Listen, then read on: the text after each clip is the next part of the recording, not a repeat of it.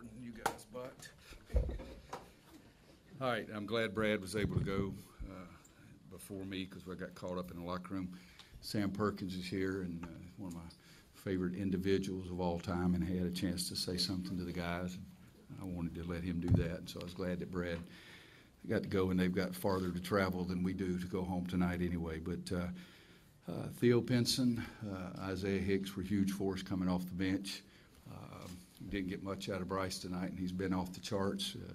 I think he started reading his pub and thinking he was all world and forgot the work part of it.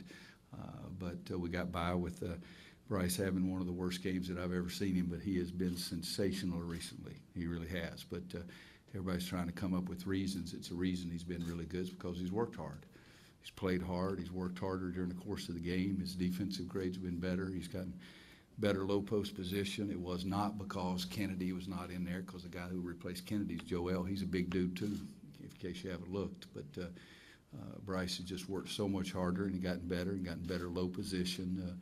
Tonight they fought him and got him off the block a little farther, and he missed some open 8 and 10 footers right in front of the goal. And on the lob that he missed is because it wasn't going hard. He didn't think they were going to throw it, and then all of a sudden they threw it, and he didn't have the bounce to jump up there and get it the way he usually does. So it was a tough night for Bryce, but I think, again, look at Theo and Isaiah, what they did for us off the bench. You know, we shoot 50% against a very good defensive team. We turn it over 12 times against a very good defensive team, and but we were fortunate. We made some shots, and again, I look at those guys 5 for 5 and 5 for 6. That was huge for us, to say the least. 5 guys in double figures again, and two of the guys that started did not get in double figures. It's a weird game in some way. We made 19 fouls, and they made 18. But yet out of their 18 fouls, we got 14 free throws, and out of our 19 fouls, they got 26.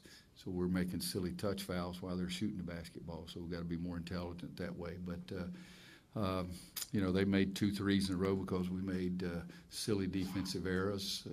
Tried to stop the break high one time and then just didn't deny the pass to the corner. And all of a sudden it went from 10 to, 5 or 6? Got to 6. And so, but I thought our guys came back and made a couple of big baskets for us after that. What's been instrumental in Isaiah gaining consistency in the last 6 or 7 games? He's really been pretty consistent the entire year. You look at his field goal percentage, he's shooting close to 70%. I don't think he had a bad game the other night. It was 5 for 8. So he's been consistent since the first game of the year, shooting the ball well. Defensive grades have been good. Last year, he really took giant strides defensively, and I think he's continued that. Needs to rebound the basketball more. I kept telling him, I said, how many rebounds he have? He had 6 rebounds tonight, but he has. He's been, in fact, one of our most consistent players since day one, since the first day we started practice. Andrew, he's playing more minutes because we don't have Kennedy. Okay.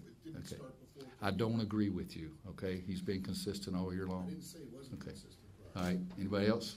Is there any reason beside the ball just going in the hole with that smaller lineup that you guys were so effective offensively? I didn't like what we were doing defensively. Joel was not involved defensively.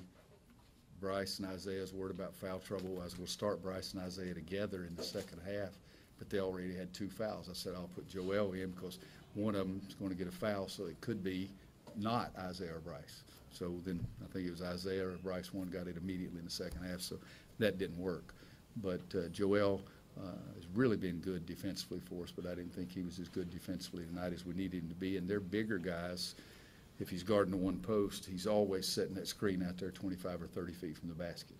And they set a double screen, and the second screener's supposed to step out, and we made a couple of mistakes there. And then Bryce wasn't having a real good night, so Kennedy wasn't there. Bryce wasn't having the best night in the world. Joel wasn't having the best night in the world. So we decided to go small. And I think at one point they went small too with I think Blossingame was the 4-man a couple of times for him. So for us, we're a little more consistent defensively on the perimeter. And it's not that they didn't get some post-ups and everything, but it was more of a perimeter game, either shooting or driving to the basket. So being smaller for us is better. You've had some really great offensive teams years. Is this one shaping up to be one of your best, do you think, at this point? You guys are first in efficiency. Yeah, 100 years ago, we never had those stats, so we may have been 100th and still thought we were best. I think we have some good parts. We haven't shot the ball well. We really haven't. I mean, I still think Justin Jackson, I said this all year last year, and the last 10 games, I think his stats were much better. If I'm not mistaken, his stats against the ACC were better than the non-conference. And that's hard to do because the competition is so much better. So we've got the parts. We haven't shot the ball as well. We're still trying to get Bryce, Isaiah, Joel. Kennedy was in there to post up lower.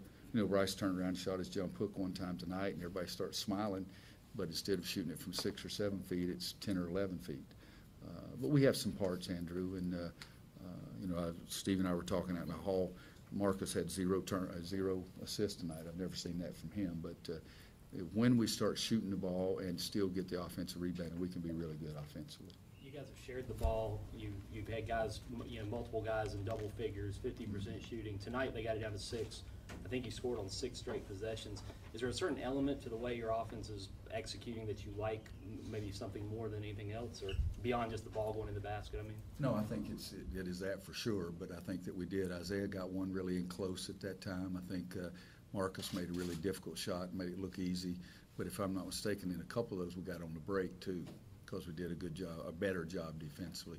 For this team to really get to be where we want it to be, we've got to get better defensively.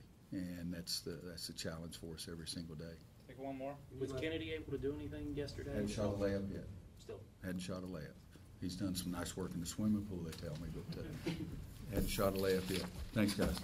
Happy New Year, everybody. Happy New Year.